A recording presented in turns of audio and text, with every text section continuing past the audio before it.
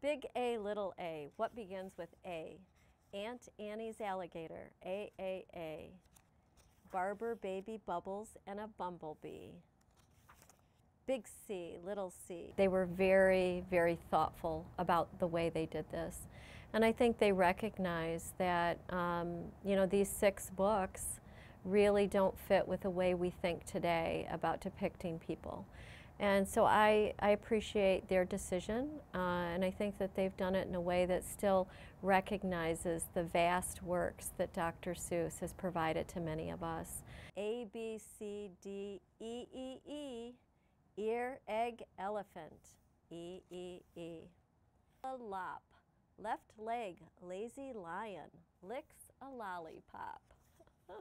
Big M, little m. It's just evidence of how far we've come, that we look back at those images and we say, you know what, it just doesn't fit who we are and want to be.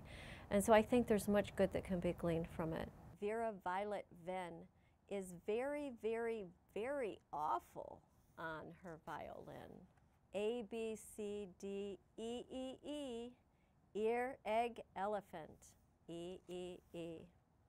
I think that it's important for children to know that we're not perfect, and sometimes we do things that maybe even Dr. Seuss would redo today.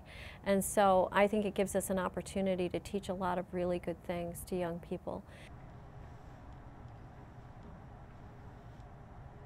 6 sodas and got sick. If they would update the book, if they maybe have an updated curriculum guide that goes along with it, and use it once again as a teaching tool. What better opportunity? We cannot shelter our kids from what was, but again, we can influence them on what will be. Okay. You know, just the ones that have regular. Okay.